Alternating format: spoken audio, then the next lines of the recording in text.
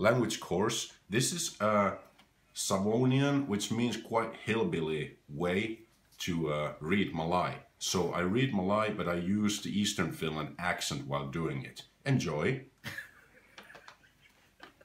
Setela daging, ayam dang kentang empuk, masukkan tomato. Alright, sekarang kita berada di kedai Pena, kedai tatu.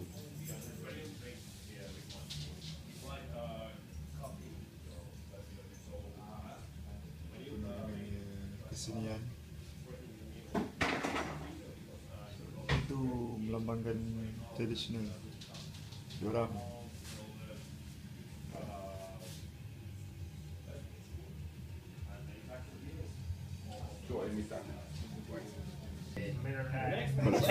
Pena punya mainan.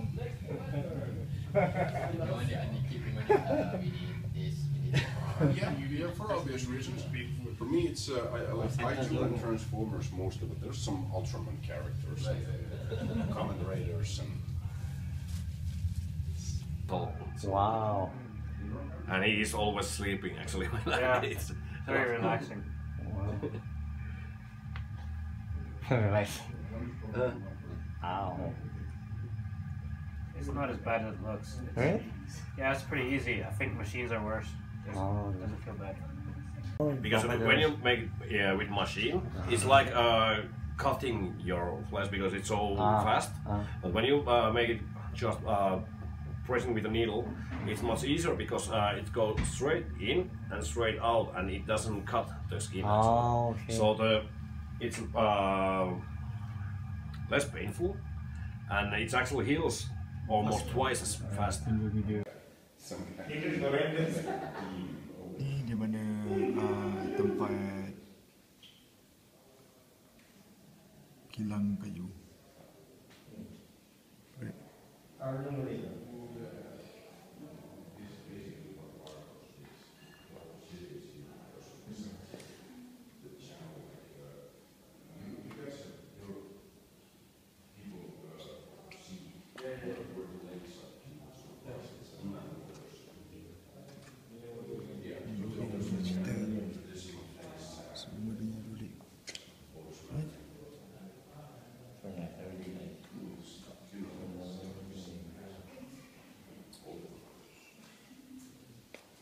Alamak, ada orang lepas.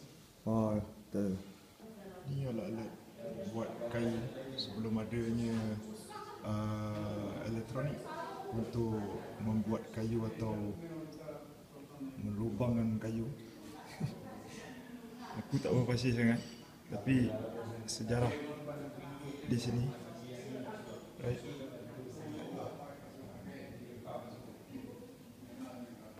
Dan ini campur-campur orang. Aku tak tahu apa nama dia.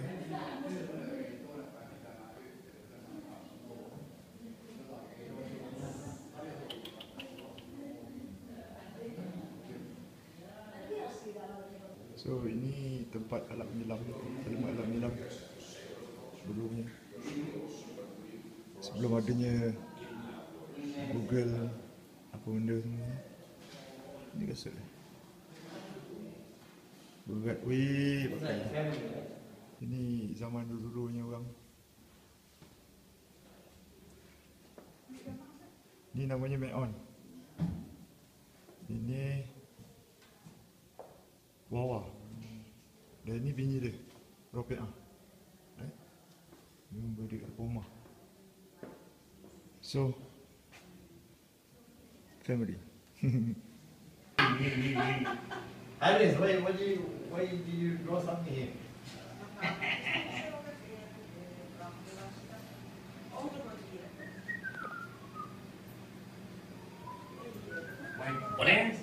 my grandparents always did this type of do things. Also, my grandmother also yes, properly made with all the wooden nails. Yes, and everything that lasts a lifetime. Now you buy something for years. Cat farts. Ni harga. Also the tables. I love this type of thing. So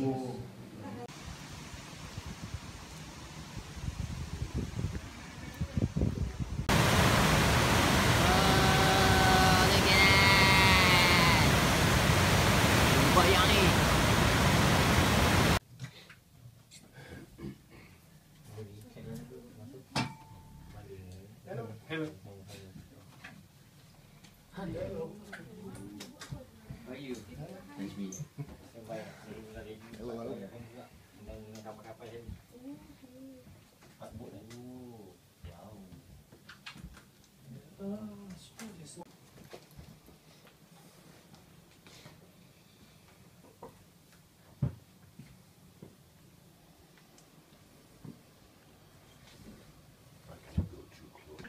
This is interesting. You don't see this every day. Kita punya banyak lori lah. Saba apa? Saba banyak lori. Tak apa, keren. Aku ingat masa aku dari Pinampang habis jalan semua. Lubang-lubang. Because in his home state, it's very good. They have very good logwood. It's only by road, by lorry. But Just no, start all the moving. road. Ficus? Or what's the main type of wood? I think it's hardwood. I'm not sure. Hardwood. It's a hardwood. You guys have softwood. Yeah, mostly Finns have softwood. Yeah. Yeah, We have also like- hardwood. Yeah, we know the Malay words, but I don't know what they call it in. But I think in Pinampang one, I think the Sabah forest one is, I think, can't remember what it's pronounced, but it's Meranti, no. Yeah, maybe Meranti. merah, Kayu malam, all those things. Yeah, and it's in Malay, kayu besi, all them. Jati is quite Oh, it's small. being pulled by the Buta kayu. Oh, teak. You know teak? Kaki bagu. Yes, Teak. yeah. One of them is teak. Buta kayu pun ada. Yeah, EAK. Very hardwood. Big. The teak wood is more to Indonesian. Yeah. It's more furniture. But we also have. Yeah. But we have, but not as much. Dia tarik Eh? Lihat ni. Berat shoot.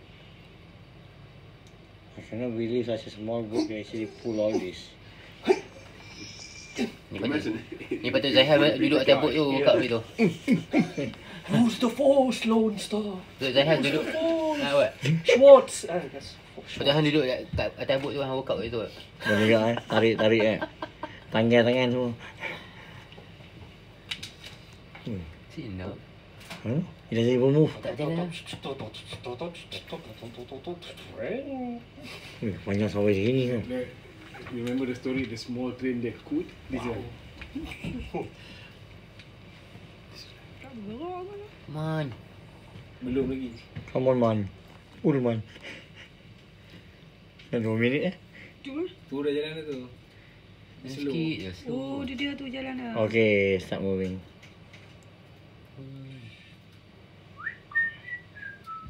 Berapa tan dia tarik, tapi dah hati ayam dah timbul. Pine ni kayu dia straight, senang kan kayu dia. Kayu dia tak banyak bengkok-bengkok macam kita. Kayak kita banyak bengkok. Dia dah maju dah. Pakai mesin dia grip juga. Dia ada mesin yang boleh Dia grip, potong betul. bersihkan. Dia buang bak eh. Nice. Dia nak hantar dekat tu dia turun dekat lambayat tu. Dia akan panggil lambayat ni sana. Nanti lori akan main tu atau dia bawa pick cross.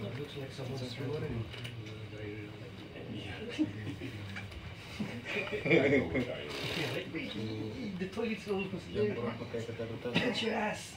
Ini dah kayu. It's still coming out. Proses nak pergi. Not today. Tak move. Not today. It's my birthday. I get to witness this. Dah gerak dah. Menarik Boat tu tengah tarik kayu. Kayu pine. Close shot. Slow je kau. Bot dia boleh tarik banyak ni. Nah, dia bila dia nak start je, dia initial. After that, you move. Three. Hai, saya Wynken. Sekarang ni on the way ke Tasik lah. Tasik pom dia ni nama dia aku tak tahu. Tapi nampak macam sempoi je Tasik ni. Alright, sekarang ni sesi fotografi bersama dengan uncle rambut panjang. Tak tahu apa nama dia. What do you want? Fuck you. Area tempat nak ambil gambar ni pun sangat cantik.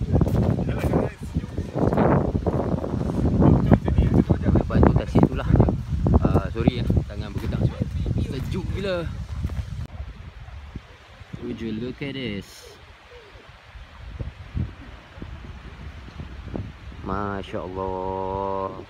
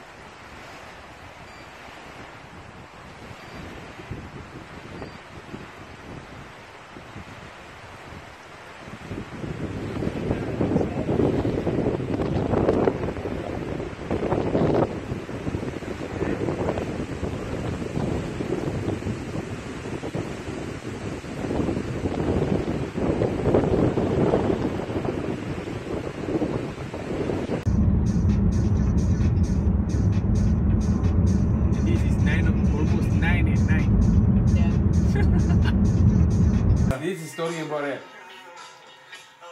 Don't mind the video clip.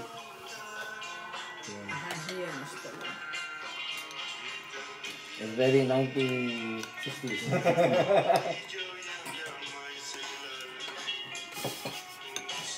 It's like people who are like away from home, you know. Ini dah ucapan. You know. Selamat Hari Raya. People will cry. Selamat Hari Raya. Selamat Hari Raya. Selamat Hari Raya, Mak. Aidil Adha. Nice background music. Ucapan. Saya mengucapkan sekalian semua puja-puja TV3 dan TV1. Dan keluarga saya di Selamat makan Sarawak strawberry. Sarawak strawberry. semua di Malaysia, ya keluarga, sahabat andai ya. Kita ada ni. Alhamdulillah. Son, ucapan. Ucapan. Ucapan. Okay, selamat Hari Raya to those. Apa itu? Sabar bah, sabar. Sabar, Pak. Cakap Saba. Selamat Alhamdulillah. Selamat Hari Raya to my family, to my parents, to my boys, and I think that's it lah. Not much. I don't have anything special to say about Hari Raya. That's all. Okey tak, lagi sekali tak? Boleh sekali. Okay, selamat Hari Raya Aidil Adha buat mak bapak saya kat Malaysia, Johor. Kat sini Bo dapat rasa ayam sekali akak masak. Terima kasih juga pada Pena and Anni kerana presentation yang menarik. Terima kasih di Finland. Wah, lu start. 30 makan. Selamat Hari Raya Aidil Adha. Sekian, terima kasih. Minä toivotan kaiken Savon kansan puolesta aivan siis täysin Hari Rajaa teille kaikille. Kiitos. Please on captions. Anni.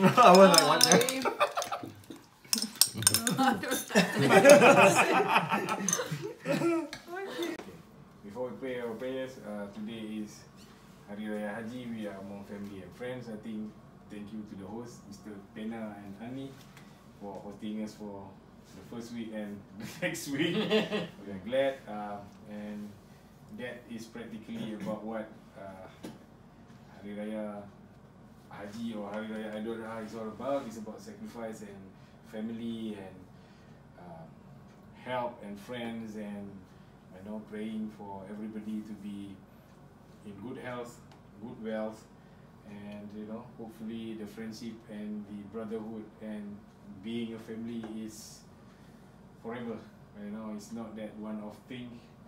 And I think from behalf of the band, we have always been brothers. I'm being the eldest and you know, and the rest are like my little brothers. Indra just joined us, Najmi also just joined us, so thank you again, Pena. Thank you very much. Always. Alright, so I think we have good food. We have some food that we bring over from Malaysia. I hope all of us can enjoy, and I hope definitely Pena, who has been to Malaysia many times, and Anni, hopefully all of us enjoy the food. Okay? Bismillah. Thank you for the beautiful setup. Yeah. For the Maybe Pena want to say something? yeah, Pena, want to say anything? Yeah. Welcome, brothers. Beautiful shit, by the way. Okay. Bismillahirrahmanirrahim. Allahumma barik lana fima razaqtana wa qina adhabana. Allahumma salli ala sayyidina Muhammad nabiyyi ummi wa ala alihi wa sahbihi wa barik wa sallam walhamdulillahi rabbil alamin. That's it.